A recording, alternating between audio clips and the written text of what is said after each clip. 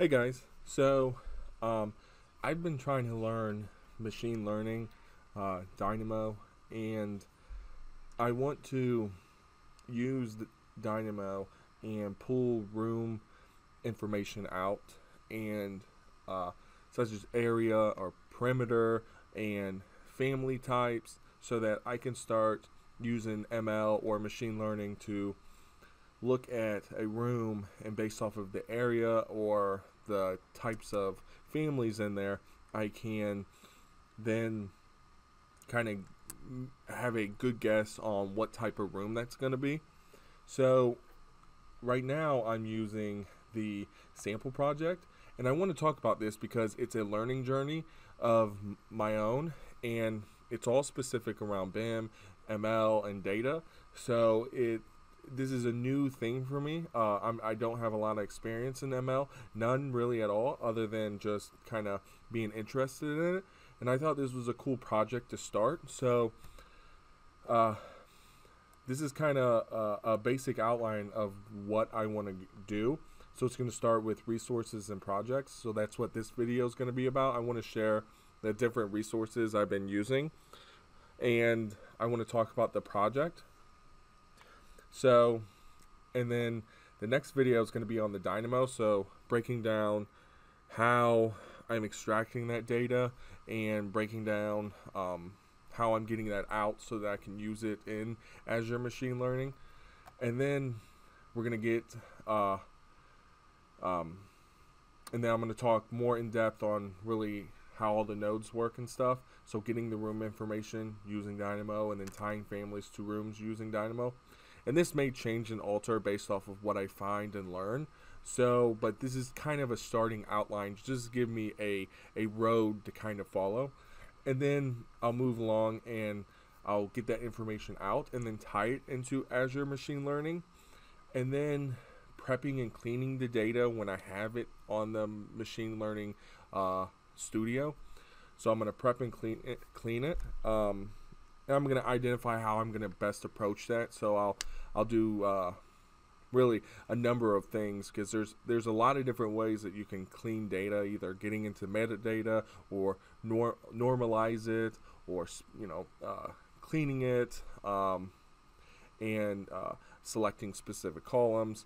So, and then there's a lot more that I don't know. So I'm going to mess around with that, and then I'll share my kind of learning experience along that journey. So, and then we'll get into like choosing a specific algorithm that I'll tie in and train the model with, and then scoring, and then eventually getting out that information. And then I'll do that on a number of models, and then maybe do a comparison of two different algorithms and seeing what the best results are. And then I'll launch it through Azure Machine Learning so that we can visually see it, and then I can share it that way. And then I can start inputting new information through a site, and then hopefully getting me to have a good prediction of what type of room it is based off of families and area and whatnot. So that's kind of the basic outline. So I'll like to talk about the resources. I briefly said something about the project, but I'll come back to that. I want to share the resources I've been using. So I'll drag over a window I have open. So one of a great one that I've been using is Machine Learning Guide, and that's a podcast I've been listening to on my iPhone. So through the App Store or through the podcast app, I can listen to it, but it has a number of others, such as Google Play, Stitcher's Custom. And I'll share all these links so that you guys can check it out yourself. So I've been using this, and this is a nice brief overview, and he structures the course in that way, and he shares a lot of good content, kind of in the same way that I'm trying to do this, just to share great resources with his audience. And so I've been taking a lot from that, and I think it's a nice thing to just passively listen to while you're doing other things, such as cleaning your house or driving to work. I use mine mostly when I'm driving to work, or if I'm doing laundry and stuff. So that leads me to my next one, which is a course on Coursera, and I actually learned it from his podcast. So I definitely recommend this. So that's Coursera, and this is taught by Andrew Ng. And far as I know, I've already enrolled this. It should be free, I think, for anybody. And it's an app that you can download on your phone, so you can access it through there, and then also through the desktop as well. And I'm kind of new to Coursera, so I'm not entirely sure of everything that you can do with it, but it seems to be pretty intuitive compared to some of the other platforms that do the same thing. So far, I like it a lot, and it seems that his information is really easy to follow. And here's the main author of this, and it's a recommendation again from that podcast, and I actually like it. And what I like is it's kind of giving me a understanding of ML, because there's a lot of complex topics and a lot of nitty gritty that you have to get through, and I think he does it pretty well in explaining it and showing the benefits and how you can use it. So again, I'll share this link in this video. Just kind of check the information out down at the bottom of the video. The next one I want to come to is Mark Keith, and this guy has a lot of awesome content. And what I specifically care about is if you go into his playlist, he has organized his playlist to different topics, and if he has one for Azure Machine Learning Studio, and if we press on that, it takes us to all his videos, and he has quite a bit, and he's uploading them constantly. His content's really great because it's all tied into Microsoft Azure Machine Learning, and that's the primary thing that I'll be using for really my ML journey.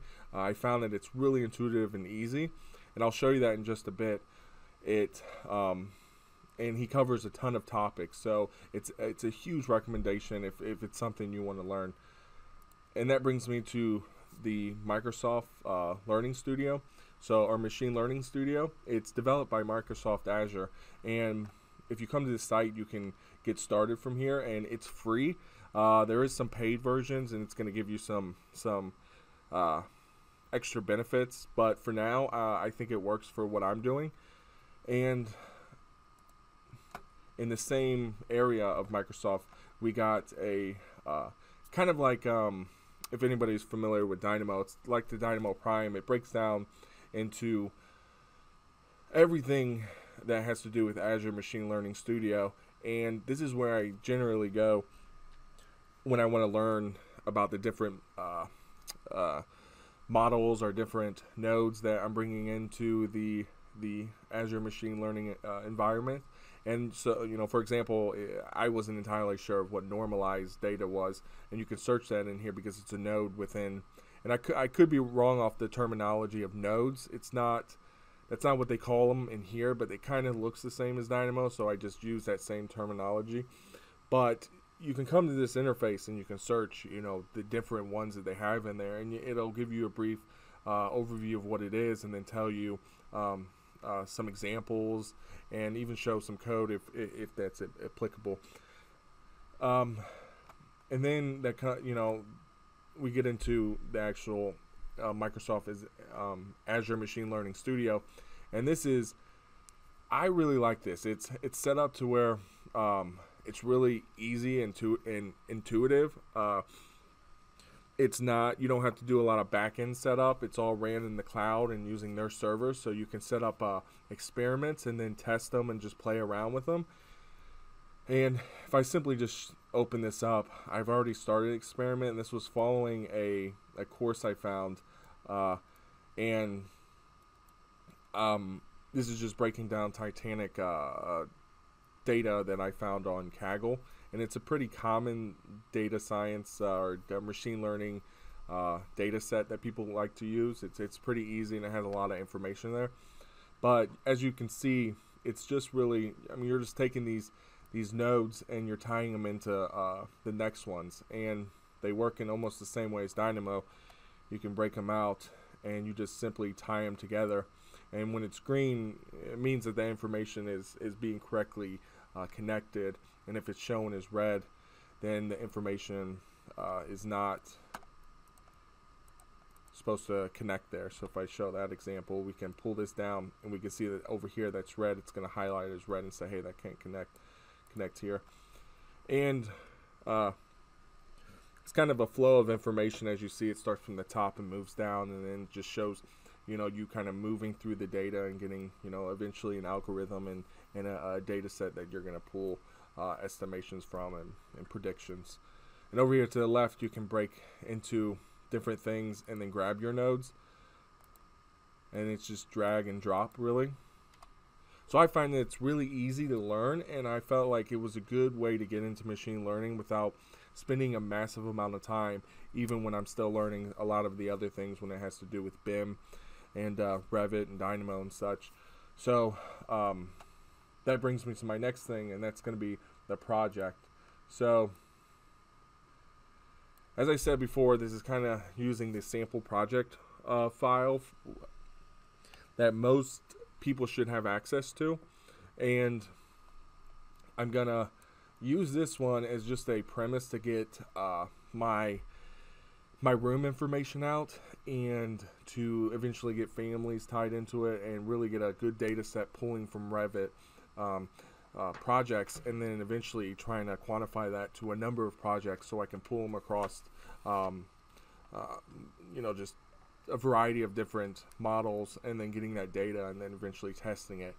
So and I thought this was a good project because it seems simple enough, and I want to share the journey that I'm kind of going along and just share it with you, and just have a documentation of my progress through it for myself as well. And I'm going to share the links and what I learned throughout this process so that you guys can learn as well if it's something that you want to do. And I think that's about it, really. I showed you Dynamo. I've got the Revit project. I've showed you Azure, and then some of my kind of resources I've been using currently. Check them out. Let me know. Comment, share this, like it. Let me know if you have any questions, and I really appreciate you watching. Thanks a lot.